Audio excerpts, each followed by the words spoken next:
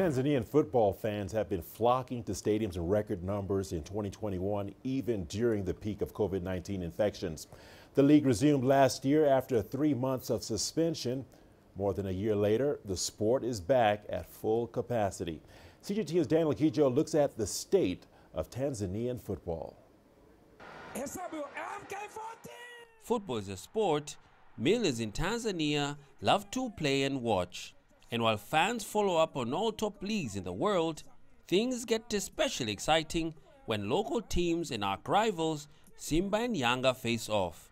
In June 2020, Tanzania was one of the first countries in Africa to resume sporting activities following the onset of the COVID-19 pandemic. Ayubu Hinjo is one of Tanzania's top sports analysts. He says the closure was a serious financial issue as well.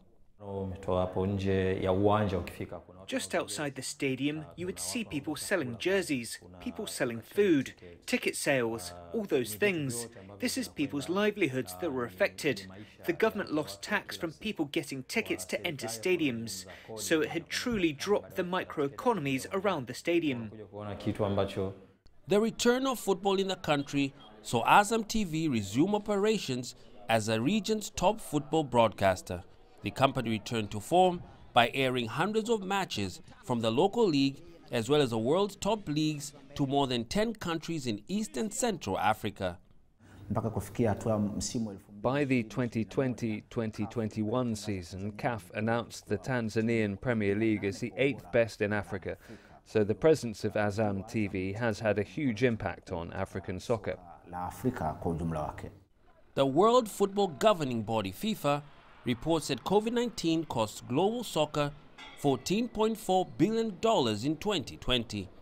Fans are happy that the footballers they love are back on the pitch. This year we have been encouraged to go to stadiums again, to watch in small viewing centres like these. We enjoy the league. I think the coming league, 2021-2022, the league will be really hot. God has helped us. This disease has really declined. We see teams using the transfer window well to get players from every corner. The COVID-19 pandemic has changed conditions for football in Tanzania and around the globe dramatically. Some competitions and leagues were cancelled or postponed.